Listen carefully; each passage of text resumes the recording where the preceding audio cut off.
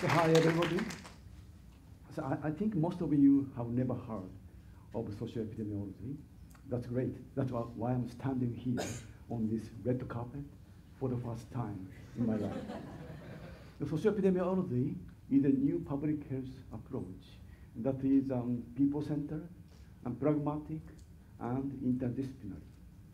So it is interdisciplinary because it integrates epidemiological, that is medical, and sociological approaches, as well as quantitative and qualitative approaches. So it was created not on the desk, but through our 25 years experience of AIDS research in the field. So we used to be a molecular epidemiologist studying the genetic predisposition to cancers. But a turning point came. So when we are invited to the National AIDS Research Project in 1991. Although we have no experience in AIDS research, we were young, we thought it was a great chance to expand the scope of our research.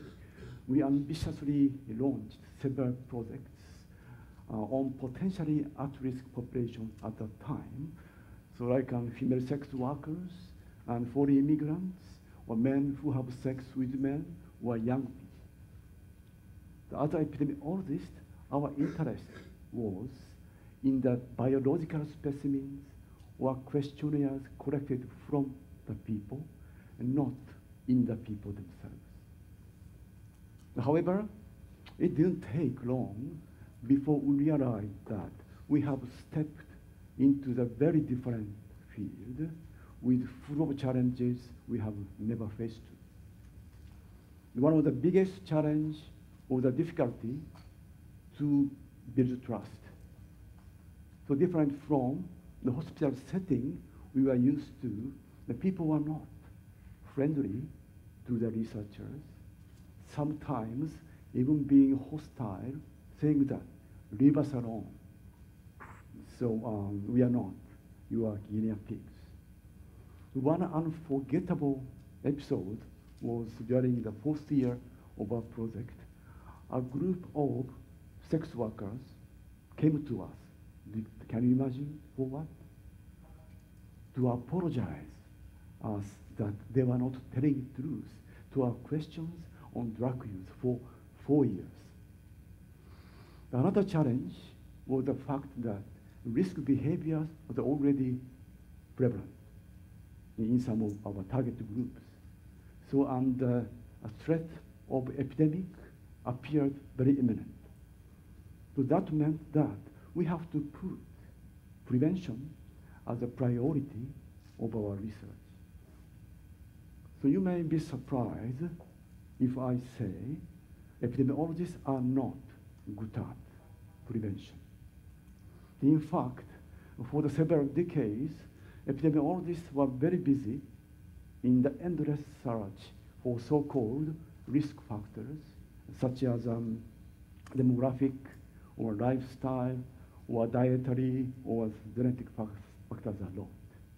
So leaving the prevention in the real world as a task of someone else. However, in the AIDS research, risk behavior, risk factor is already evident. You know well. Yes, unprotected sex with multiple partners and shared injection in drug use. So we decided to start a prevention project that was, however, like to sail out in the darkness. So there are many questions we have to find the answer. The first one is how to know the people. For example, we have to know why people engage in risky behavior in spite they have enough knowledge. So what is the values shared among them? What is their preference? What their lifestyle, and so on. The second question is how to design or create the intervention program. We have to know what the mechanism people make a decision.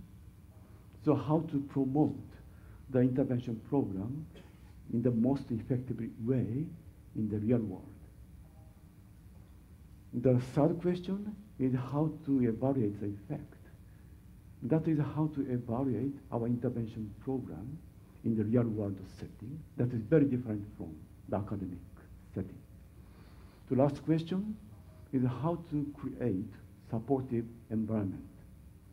So real world is a mix of people or organization we call second audience that are not necessarily supportive to the new intervention program. So we have to find how to make the second audience positive to our program. Unfortunately, answers to these questions were not in the textbook we had. So we started to search the answer to these questions. That is how we started the journey to socio-epidemiology.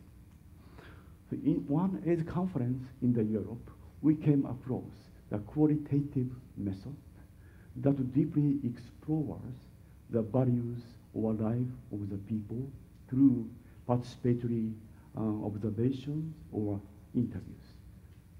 So we immediately understood this is one of the methods we are seeking, then started to use it in combination with quantitative method. Before long, we knew that a similar combinative approach was emerging in social science. So it has now established as mixed method approach. So in order to design or create the intervention program, I said we have to know the mechanism of decision making. Unfortunately, there were many theories like that, mostly developed in the US. We selected only some of them that are practical and fit to the Japanese cultural context from our field experiences. And those are health belief model, stage of the change model, and so on, that assumes the interaction or processes occurring inside of us before decision making. We also adopted a consumer information processing model that tells us appropriate amount of information to be delivered or the style of communication to effectively induce the behavioral change. So in order to design or create the intervention program, we also have to know how to promote it in the real society. So we adopted the problem-posing education model of Paulo Freire, and that is a people-centered and empowering approach helps people to create new situations by themselves. We also adopted social marketing. So this is a commercial marketing applied to public health. As you know, the commercial marketing, is a systematic and consumer-centered approach to encourage or even push you to buy some specific product like cars or cellular phones or clothes. The social marketing applies these strategies to health behavioral change. We found social marketing is the most powerful and practical program framework for prevention. For the evaluation of the program in the real world society, a rigorous research design like randomized controlled trial is really an option. So in search for the method to evaluate the effect of our program in the immigrant society, we came across the quasi-experimental design that allows the pragmatic evaluation of the program. So as I mentioned, the real world is not necessarily friendly to the program from the beginning.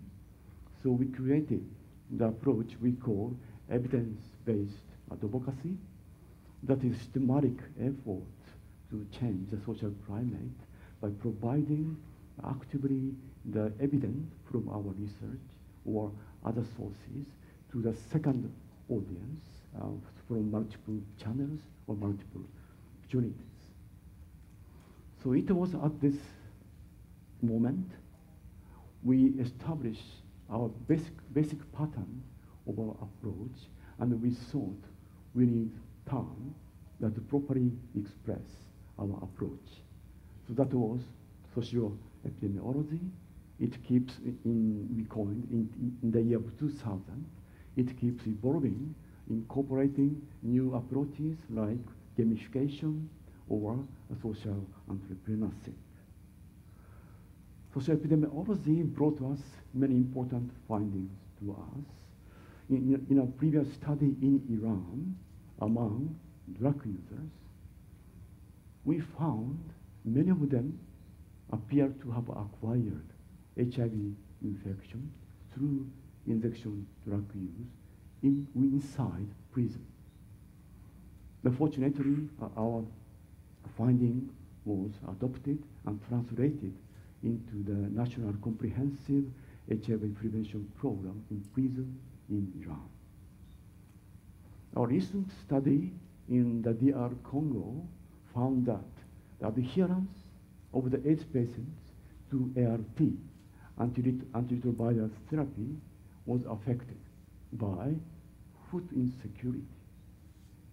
In other words, when the patients have no food to eat, they want what they cannot take medicine. Do you know why?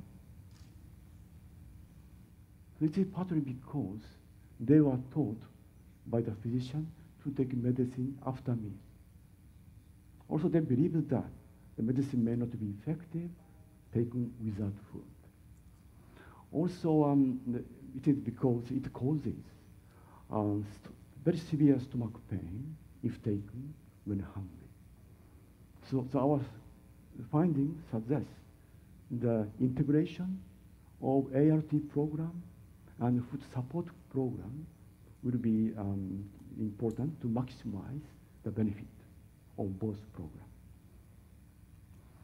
The project we developed incorporating integrating the whole full spectrum of socio-epidemiology is a WISH project, which is an acronym, Well-being of Youth in Social Happiness, developed by Masahiro Kihara in 2002. So this project has been proven very effective to improve the sexual health-related knowledge, attitude, behaviors. So it is evolving to adapt to the changing landscape of the young people, and now expanding its scope to other adolescent problems like bullying or mental health problems. Through the course of this project, we surveyed more than 350,000 students or interviewed more than 1,000 students to keep update the program. So this project is expanding nationwide, attracting hundreds of school teachers to a training course held annually in Kyoto. And also, it is receiving increasing international attention because of the book she published, especially from ASEAN countries, where because of the globalization, economic growth, and advance in the ICT technologies, young people are experiencing very rapid and profound changes in many aspects of their lifestyle, including sexual behavior. So in summary, socio-epidemiology is a new public health approach of Kyoto University origin. It evolves over time, incorporating the new approaches, also adapting to the changing landscape of the people or to the different cultural context. We hope our approach will be shared with more people in and out of the country, and to help to solve the problem in the real world, in the society. Thank you very much.